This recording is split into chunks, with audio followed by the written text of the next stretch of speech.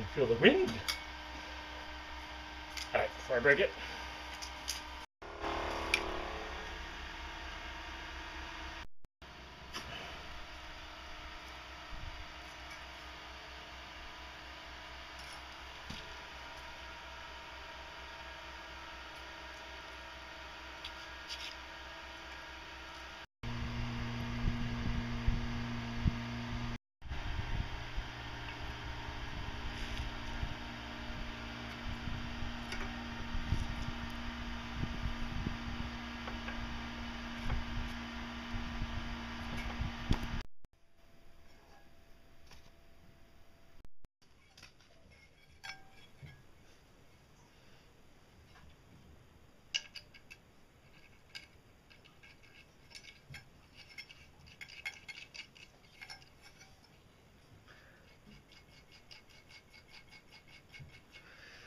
I guess since it's dark out, I'm installing this tomorrow. Oh, I want to go test it right now, but not in the dark. On this propeller, I actually did some calculating. So first I figured out how many times per second this rotates. RPMs isn't as useful because minutes isn't useful for anything. So revolutions per second, roughly 6. That's kind of a decent pace I could do for a while. Now the speed I want to have the boat going is like 12 miles per hour, 20 kilometers per hour. That may be hoping for a lot, but I'm hoping I can do that with the motor and pedaling at the same time.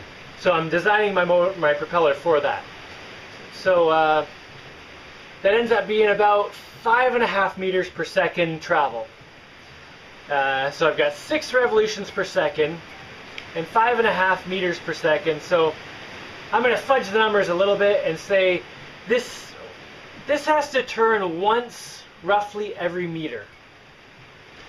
So I calculated the circumference, the distance this has to travel around for every meter, and I just drew that out on a flat thing and got roughly this angle, and then I basically twisted this from the center out because this has to travel a smaller distance around than this, so this has to be more angled into it, and this is the shallowest angle this way, and this is the steepest.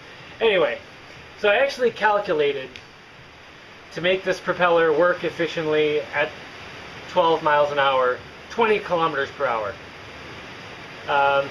So that's obviously going to be with the motor, but I want it to be most efficient at top speed with the motor.